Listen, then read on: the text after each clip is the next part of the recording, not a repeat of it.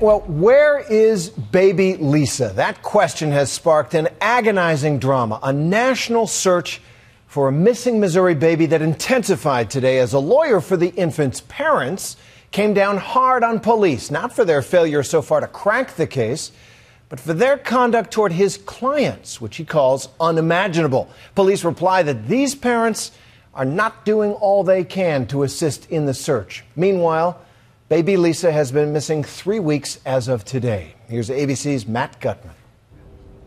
Over the past 3 weeks, the Kansas City Police and FBI have been chasing literally 1,000 leads across the country to try to find baby Lisa, the missing 11-month-old girl. But they keep coming right back here to the house on North Lister Avenue. Focusing their attention on baby Lisa's parents, Deborah Bradley and Jeremy Irwin, seen here trembling with grief at a recent vigil for baby Lisa. Earlier today on Good Morning America, a family attorney skewered Kansas City Police for their treatment of his clients. The mother, who's missing her 10-year-old baby within an hour, sitting on the floor trembling as the father calls 911. Within an hour of that, the police are interviewing her, interrogating her, and accuse her of murder. Just can you imagine? They've done everything they've been asked to do. They've consented to every search they've been asked to consent to. But running short on viable leads and patience, the police counter that Deborah Bradley and Jeremy Irwin are not cooperating. Specifically, the couple has refused to be interviewed separately by police since October 8th, nearly 3 weeks ago. Authorities take it a step farther, saying Bradley and Irwin likely have the answers that could lead police to baby Lisa, answers that they say any parent should know about their child, about their whereabouts, bedtime, schedule. But family attorneys have told ABC News exclusively that they will allow police to re-interview Bradley and Irwin's sons and to take DNA swabs. Both were home the night baby Lisa vanished, and both were interviewed by a child specialist that day. Police have searched the house 5 times, and last week police say a cadaver dog smelled human decomposition on the carpet in the parents' bedroom. I'm giving you permission to walk through the house. The family's attorney, Cindy Short, downplayed its importance in an exclusive tour of the house over the weekend. It was a visit to a house that seemed almost haunted. Little Lisa's diapers still strewn on the floor. Walls gouged for evidence. Windowsills freshly fingerprinted. Yeah, I think that's graphite powder. Much had already been taken from Lisa's room. They took the crib sheets the very first time they came in with the consent of the parents.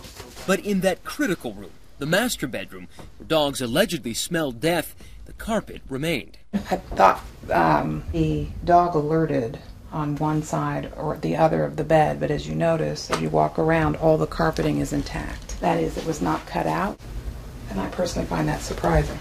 But so far, no arrests have been made, no suspects named. There's no question that the authorities are looking at the parents as possible suspects. I think they're also looking elsewhere. They're looking at the possibility of an intruder.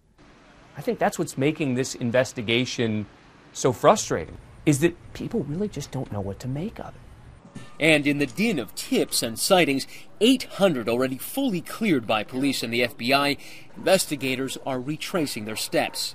He looked at me and I looked at him. And how big a baby? How old do you think the baby was? Baby, about the size of the one that's missing. Going back to Mike Thompson, the motorcyclist who claims to have spotted baby Lisa carried by a man down this street just a few miles from the family's home. They showed me a paper with 6 pictures on it. And did you pick one out? Yeah, I picked the man that they've been showing me pictures of. ABC News obtained the picture of that man and learned he has been questioned by police multiple times. We showed it to another eyewitness who lives just 3 houses away from baby Lisa's parents and who claims to have seen the same thing several hours earlier.